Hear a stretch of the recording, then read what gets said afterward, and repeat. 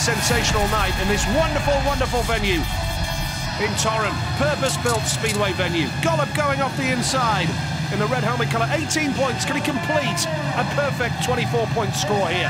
Hampel off gate 2, Crump off gate 3, and Rune Halter off the outside in yellow. Now, can anybody stop Tomasz Gollob, Sam? Well, there's 3 poles, technically, and then you've got Jason Crump, the Australian, wanting to get back on it. Gollob's on the inside. It's the grand final here in Poland. Gollob has made a good one off the inside. Can he hold that line now? Tomasz Gollob has the lead and has got the race under control.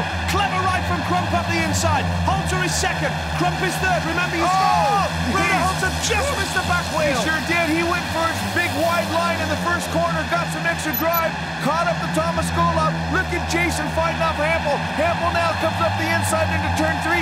Jason has no answer for it. The race is on. And the Polish fans go wild because Jarek Hampel has got third place. And remember, your points count for double here.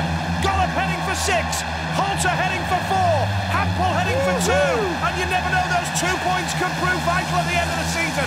Crump is having a go at Hampel at the back. Gollob still has a bit of work to do.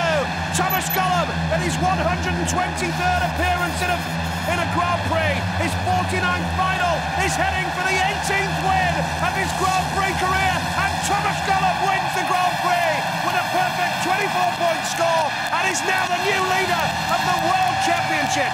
Woohoo! He's happy. Pull his scarf around him. Too good. Go for it, buddy. 3 poles on the rostrum. What a performance from Tomasz Gollob.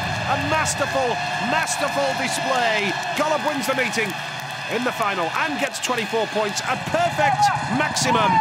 7 rides and 7